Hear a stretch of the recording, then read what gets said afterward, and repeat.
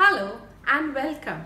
Today we are going to learn to do story sums in maths with 4-digit numbers. Now what are story sums? Story sums, as the name suggests, are sums that you have to do from a story given. You pick up the statements and sentences. How do you understand whether it's an addition story sum or a subtraction story sum? In an addition story sum, you have the words altogether, in all, sum, total.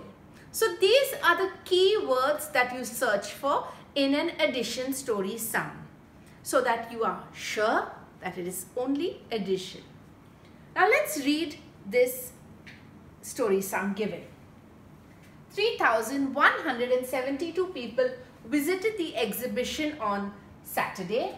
5,981 people visited it on Sunday. How many people in all visited the exhibition on the 2 days?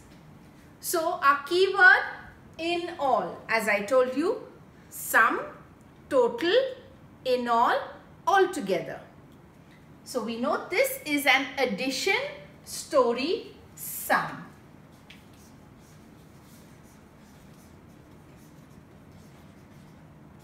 Alright. Then I put my place value of my houses. Thousands, hundreds, tens and ones.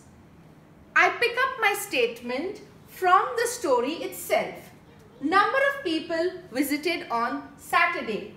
Number of people visited on Saturday. These are called key words. Number of people visited on Sunday. People visited on Sunday. Again, you just pick up the keywords. I put the digits in the correct houses. I place them correctly. I know in all. Therefore, it is an addition sum. Therefore, total number of people, I add up 2 plus 1, 3.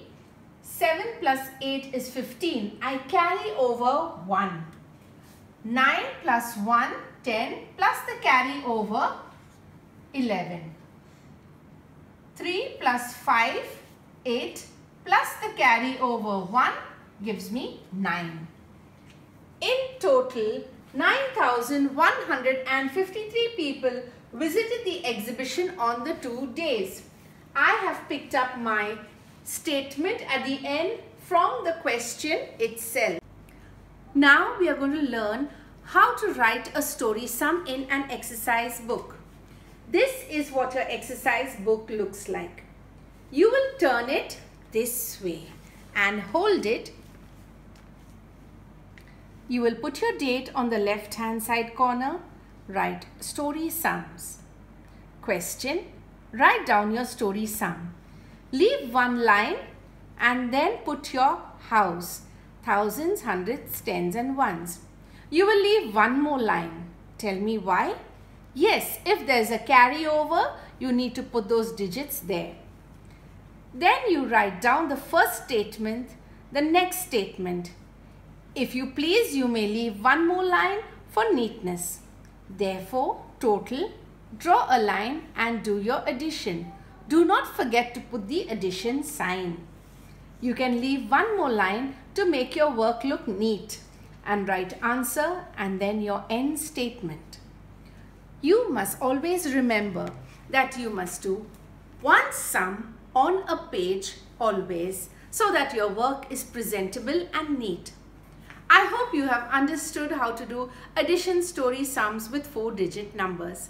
Thank you.